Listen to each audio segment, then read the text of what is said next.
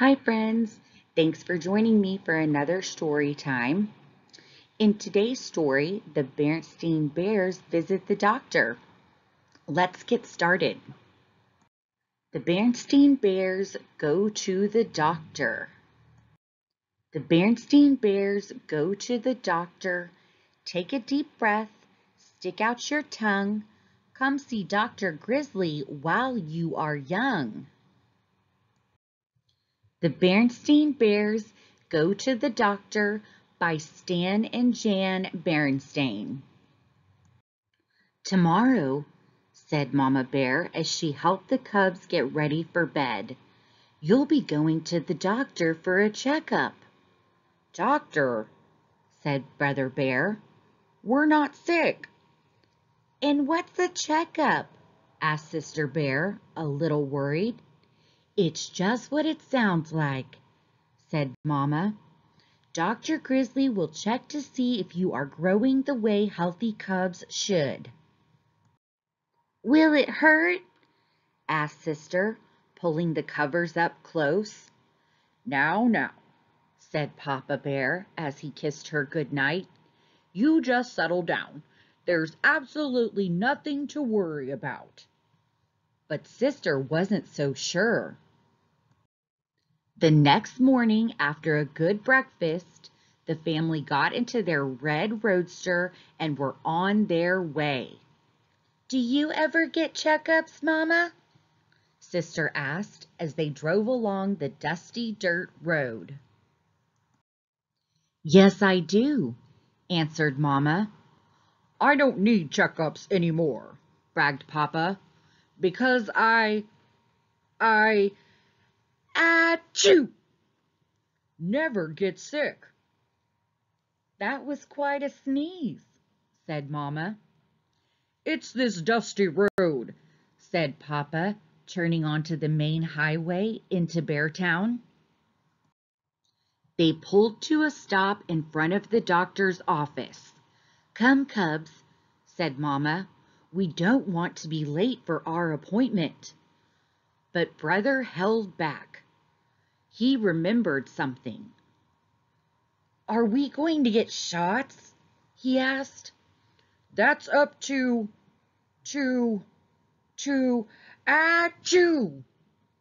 The doctor, said Papa, sneezing an even bigger sneeze than before. Bless you, said Mama. It's just this bright sunlight, sniffed Papa. I never get sick. The doctor's waiting room was a busy, cheerful place with pictures on the walls, books to look at, and puzzles to do. Brother started a puzzle. Sister took a book, but didn't really look at it.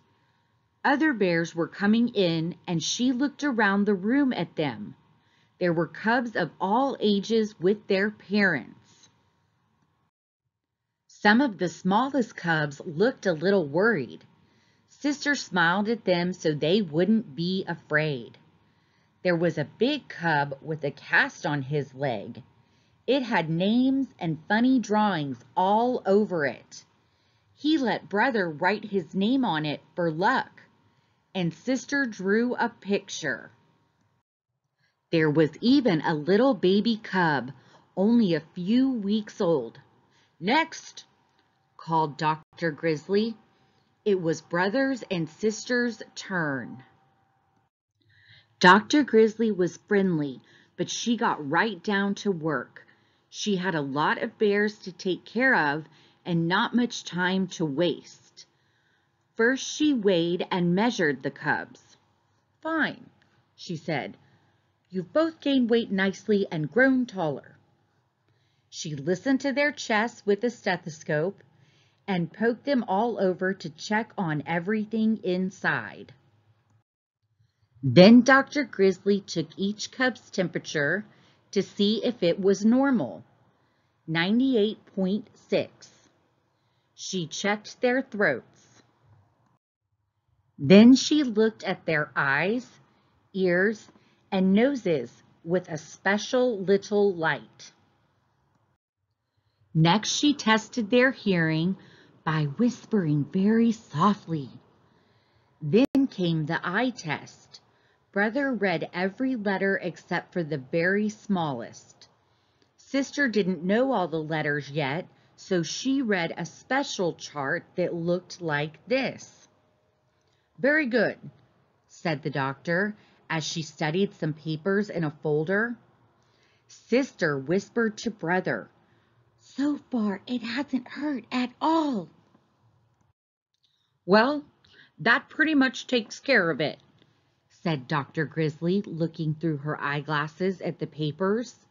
"Except for one thing. I see it's time for your booster shots." "I knew it," said Brother. "Why do we have to have shots when we're not even sick?" said Sister. "Now, Sister," said Papa, "the doc, achoo! Doctor knows best." "Bless you," said Dr. Grizzly. "And that's a very good question, Sister." As she got the shots ready, she called out into the waiting room, "I've got a brave little cub in here who's going to show you all how to take a shot." "Getting back to your question, Sister," said Dr. Grizzly, "you see, there are some kinds of medicine that you take after you get sick, and those are very useful. But this kind of shot is a special medicine that keeps you from getting sick." "Will it hurt?" asked Sister. "Not really as much as biting your tongue or bumping your shin," the doctor explained. "There, all done." Dr. Grizzly was right, and it happened so fast that Sister didn't even have time to say ouch.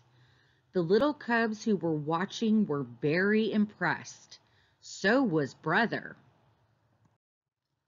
After Brother's shot, Papa said, "Well, Doctor, we'll be go, achoo! Going now." "Just a minute, Papa Bear," said Dr. Grizzly. "Let me have a look at you." "But I never get sick," Papa started to say. Temperature above normal. Throat red. Nose all stuffed. "Time for your medicine, Papa," said the cubs, offering him a big spoonful of the gooey pink stuff that Dr. Grizzly prescribed for his cold. "Well," said Papa, smiling weakly, "I hardly ever get sick." Hi friends, thanks for joining me for another story time. I don't like getting sick, and I hope if you do get sick, you get healed up quickly.